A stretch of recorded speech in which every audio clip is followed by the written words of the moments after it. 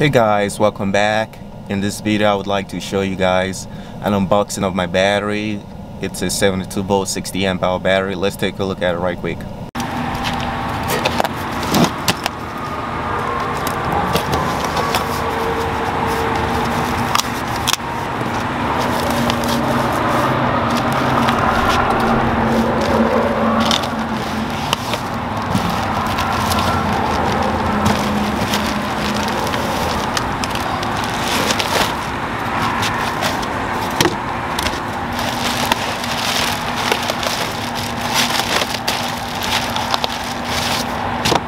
As you guys can see, this is a very good packaging to protect the batteries from damage during shipping.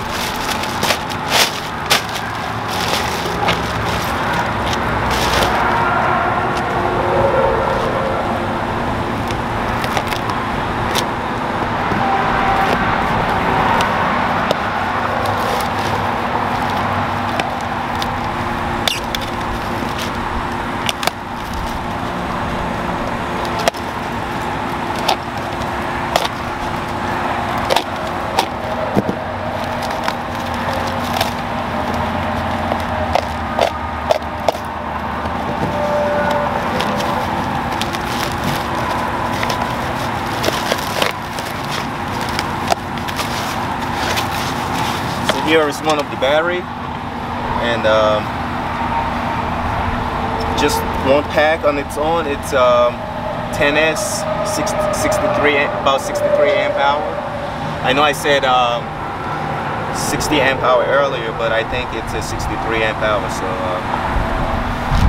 it should discharge about 386 amps, I believe. That's the peak current.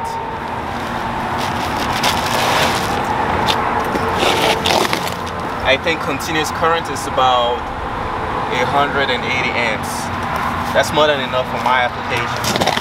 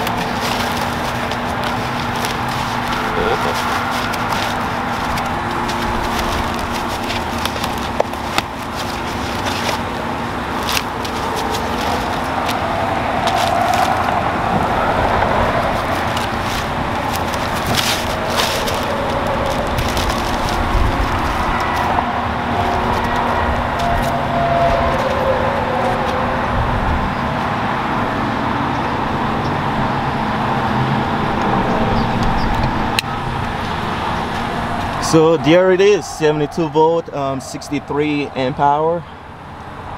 It's either 60 or 63 amp hour. They told me 63 amp hour. It might be about 60 amp hour. So that's the battery pack. My plan is to put like a active balancer on each pack on the side, and just run it without no BMS, and just set up my controller to have a low voltage cutoff, and I should be good, and that's it. So I hope you guys like this. Thanks. Hey guys, I'm back again. So my plan is to mount the batteries underneath the frame right here. know, and mount this like this. But I realized on this side the battery's a little bit wider, so on this side I don't have much room. So this is what I'm thinking right now. So I can either mount the batteries like this on this side and just cut out a little bit of the mount for the motor.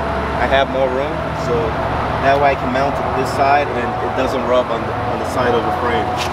I was also thinking about cutting this, but I was like, it's gonna affect the structural rigidity of the frame, so I'm not gonna mess with this.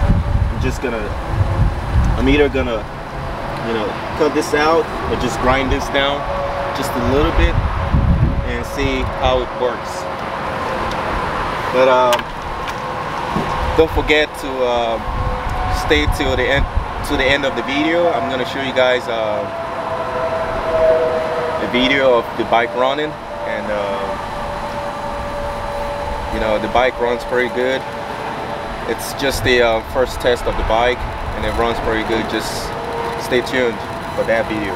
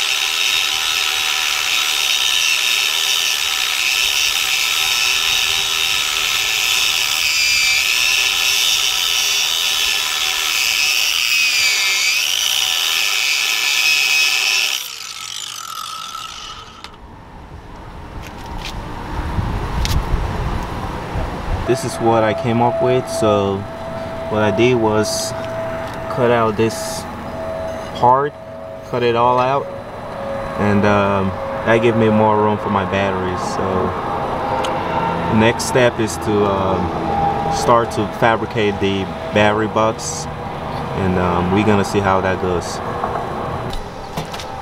This is what the battery looks like on the frame right now. The next step is to fabricate a battery box. The battery is gonna stick out just a little bit, not too bad. I gotta move the battery in some more, but it should stick out just about a couple of inches on the side, and yeah, it doesn't stick out too much. So next step is to make the battery box, and I'll see you guys out there. Peace.